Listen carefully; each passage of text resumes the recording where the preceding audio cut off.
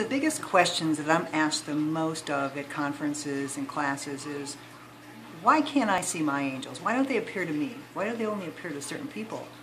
And the answer to that, what I've been shown at least, is that angels will appear to you how you need to see, however you need to see them.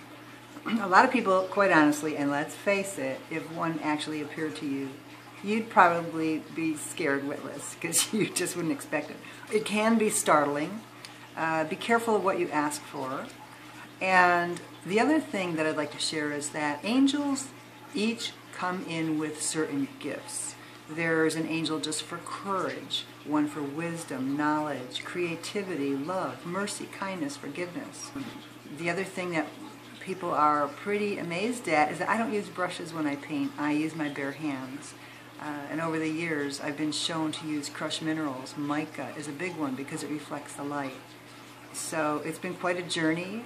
If anyone would have told me that my work would have been collected by world leaders or that I'd be presenting at the United Nations, I'd say you're some Martian from, I don't know, planet X. This is the last place I thought I'd be, you know. But the journey has been amazing, and my passion now is to get people to remember their greatness.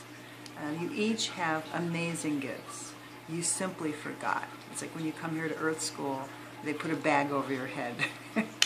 And what an amazing journey it is for you if you simply focus on the gifts. What's your life purpose? And that's all the things that I can help you with.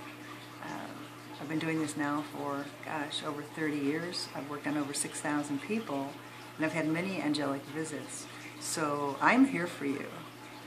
You are more powerful than you even realize. You're a rock star.